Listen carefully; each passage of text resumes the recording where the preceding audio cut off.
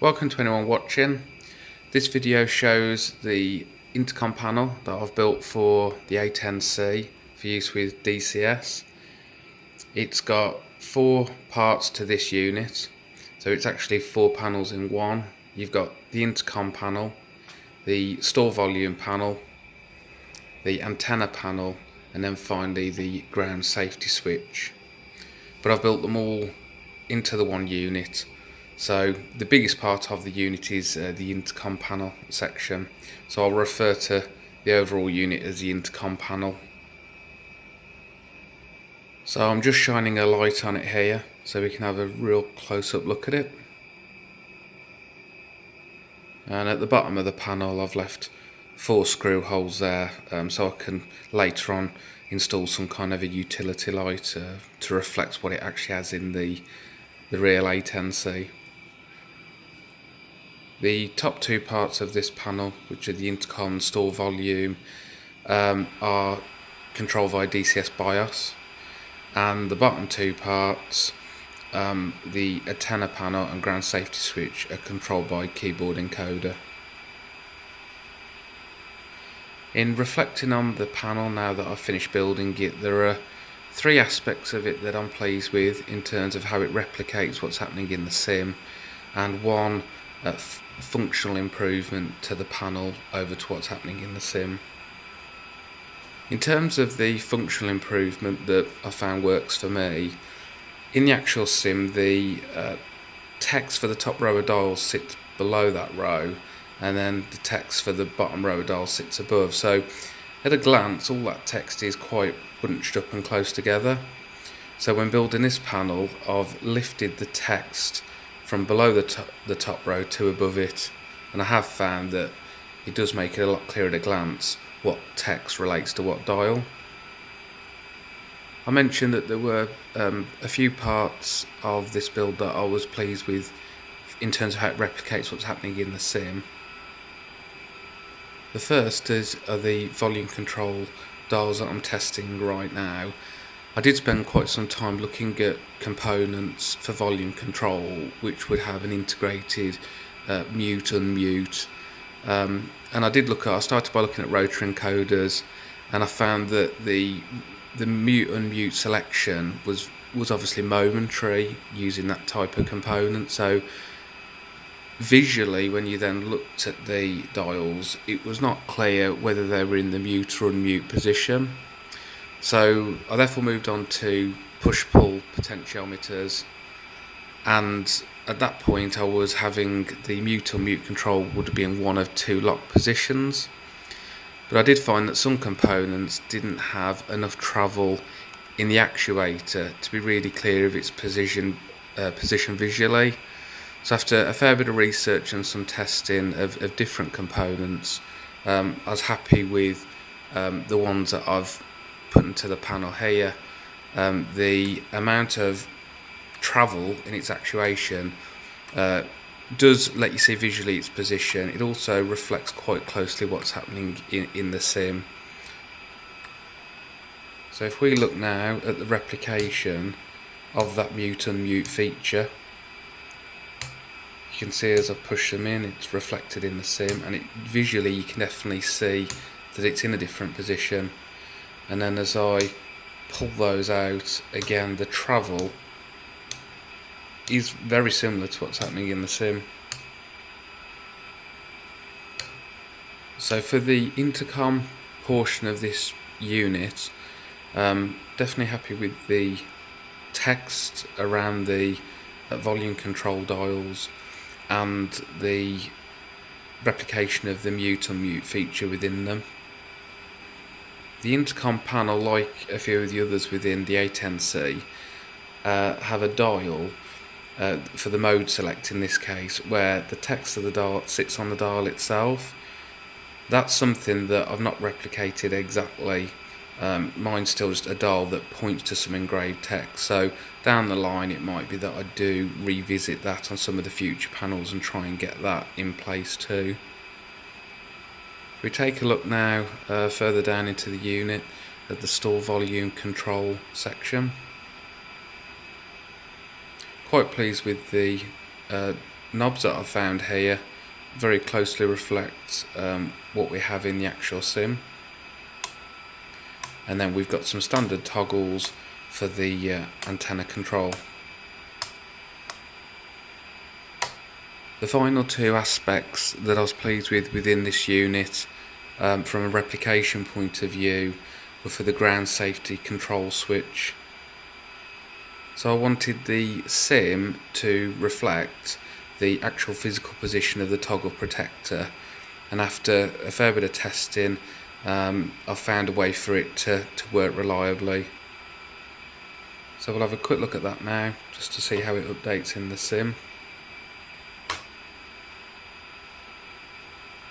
The final aspect of the panel that I wanted to make closely reflect the sim was the labelling of the ground safety text, which is punctuated by a red background, and I wanted that to be backlit too.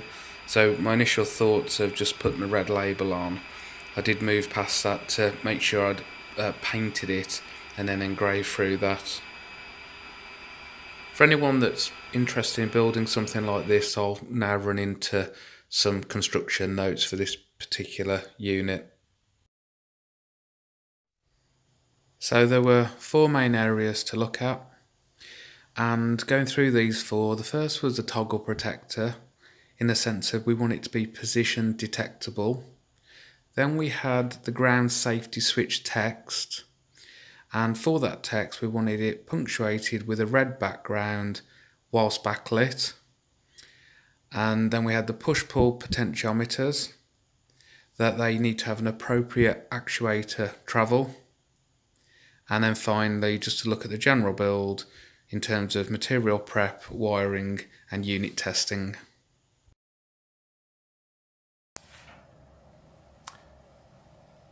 So within this panel, I will want a toggle protector because that's what we have as part of the ground safety switch. So I want the sim to be able to update to reflect the position of the physical toggle protector, which is this. So the real question is, how can we get the sim to understand whether it's in the closed position or the open position? How can we do that? So that's something that I spent quite a bit of time looking at and thinking about. So I started to picture it in terms of, imagine that the toggle is integrated into that, and this sitting below the acrylic panel, and obviously this bit sitting above it. How can I make the sim understand its position? So the point I arrived at is, what about if we were to remove this overhang of metal here, which this presses up against, because as you open this, it actually forms a very strong close. There's a good bit of downward pressure on this bit here. So what we could do is remove this bit, cut it flat, and then if we were to introduce a momentary push button, and that could sit in place of where that metal overhang was, and when this opens it will press this down, and again when it's closed it will release that. So that was what I started planning to do. So the more I looked and trialled and tested this, I found that if this was to protrude there, it simply is too high. So what I needed to do was look at the acrylic and machine it so that there'd be a recess for this to sit lower down.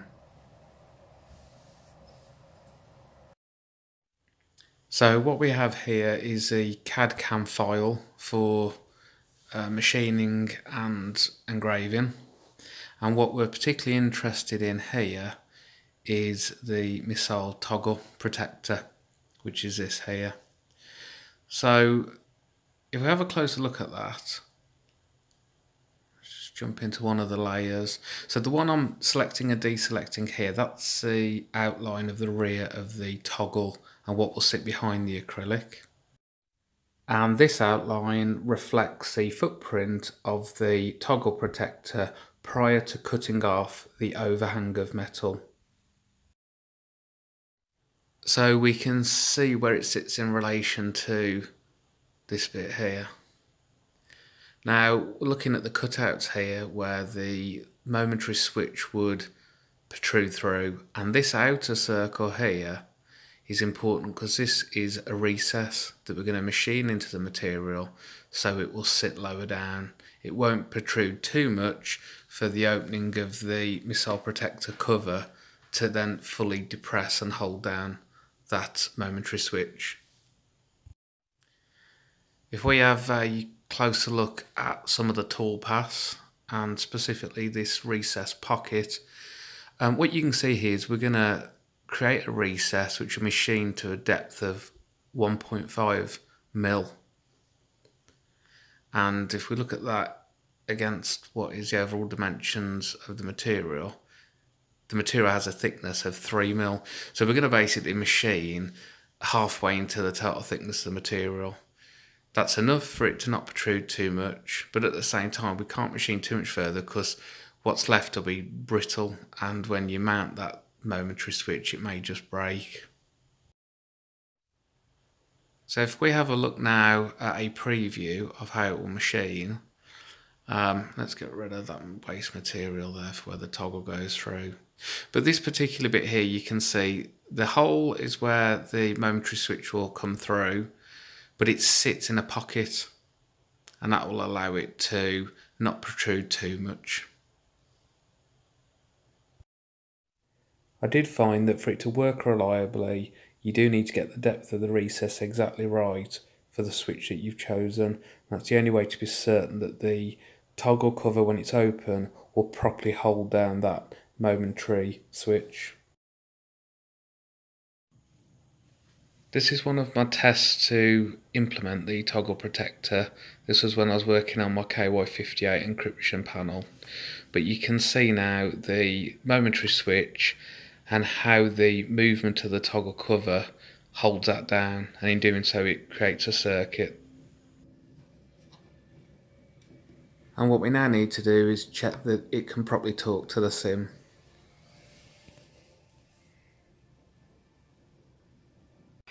So now we have a look at an error that occurs when we're using the toggle protector and the toggle within it in unison. When I lift up the toggle protector, it updates within the sim, and when I close it, that updates too.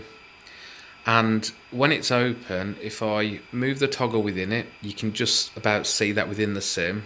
That does update as it does when you deselect it. But what we see now is the actual fault. And that is if I lift the toggle protector, flick the toggle within it, watch what happens now when I close it. The toggle protector within the sim bounced back up, and it's no longer in line with the physical panel. The reason for that is as the physical toggle protector moves, that updates within the sim as the toggle protector closing and the toggle within it moving.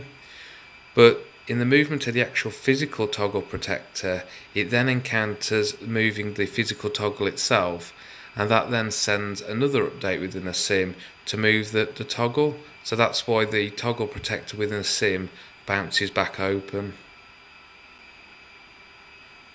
For this panel, the ground safety switch in terms of the toggle and the toggle protector had been interfaced by a keyboard encoder. Whereas normally each switch would have its own activation and deactivation sequence, the solution here was to program the activation of the toggle protector to create an input only on activation but to do nothing on deactivation, and then it was the deactivation of the toggle within it which would close the toggle protector and move the toggle within it.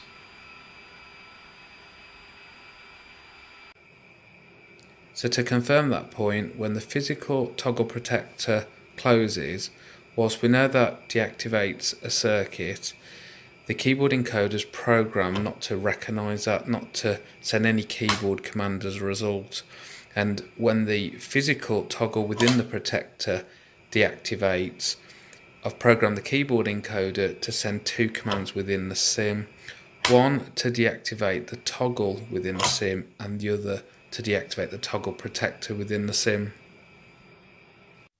There was another solution I'd tried where I'd programmed the keyboard encoder so upon closing the toggle protector there was a delay of 1.5 seconds, which would enable the other toggle within it to execute its command before then the cover closed. However, the way the keyboard encoder works is once it starts a one instruction, even though there's a delay, it won't begin executing the other one until that's fully completed, so that didn't actually work. The reason that I mention that here is because although I've used a keyboard encoder, a lot of people may use DCS BIOS, so it may be that of those two possible solutions, one may work with DCS BIOS, whereas it didn't actually work with the keyboard encoder. For the ground safety switch text, I took some time to work out just approximate size of the shape and background that will be spray painted red and sketched that out, and then used it to create a cutout on which I could then spray through. And I made sure that the CAD/CAM file had aligned where the text would be engraved to fit inside that spray painted red area. And other than a tidy up needed around the edges, it came out just fine.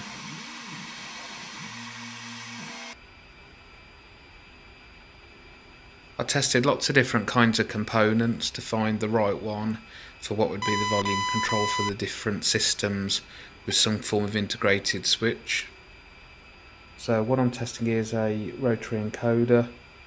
It does have an integral switch, but it's momentary, so there's no travel and there's no end position for where the the marker would go to. And what we come to now is the final component, which was one I used.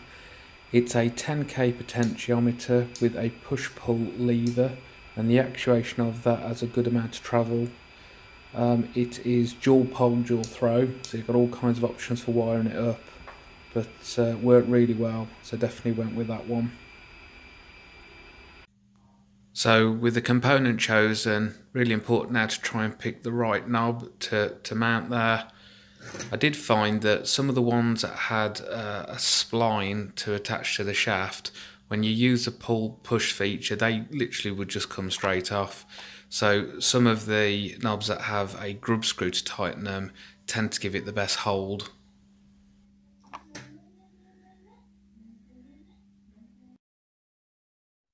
In machining the acrylic, double-sided sticky tape is used to hold the material in place. So in terms of the general build, good time to give a shout out to my father-in-law Phil. So thanks Phil for your very kind use of your CNC machine, really appreciated. And also a shout out and thank you to FSF Ian, who's the creator of DCS BIOS. Amazing piece of software which has been used for one half of this whole panel. It's really nice to see the panel come to life as we cut into the acrylic. When it's finished being machined, we give it a bit of a tidy up and dust it down, and then we're ready to start wiring it up. The greatest number of potentiometers I've used to this point with DCS BIOS is 2, and that was with the auxiliary lighting panel. This overall unit will use a total of 12 potentiometers. So I begin my test now to run a number of them at the same time and start bringing them all online to check they're working as they should be.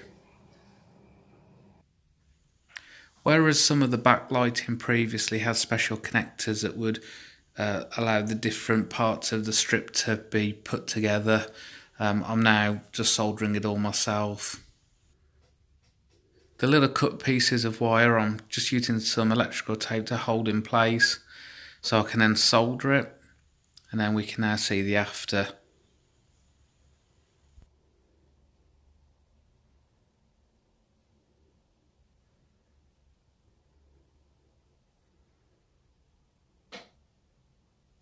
With the LED strips all soldered together, we can look to power it up, bring it online, check that it's all fine. Obviously I've only backlit the parts of the panel that would need backlighting. So if we just take a moment to have a look at the rear of the panel from just one side across to the other, so we can see all the components, we can see how they're wired.